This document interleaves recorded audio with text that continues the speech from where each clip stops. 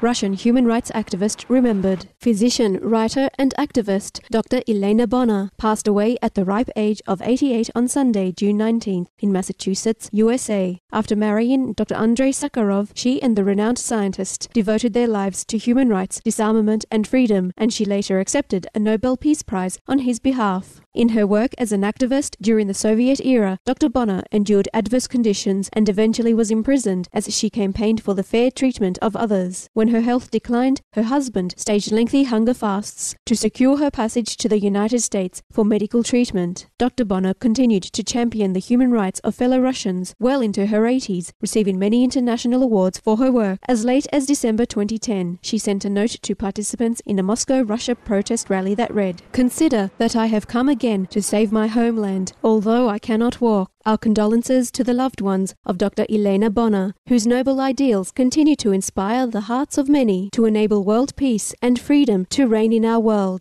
May her soul rest peacefully in heaven's love and grace."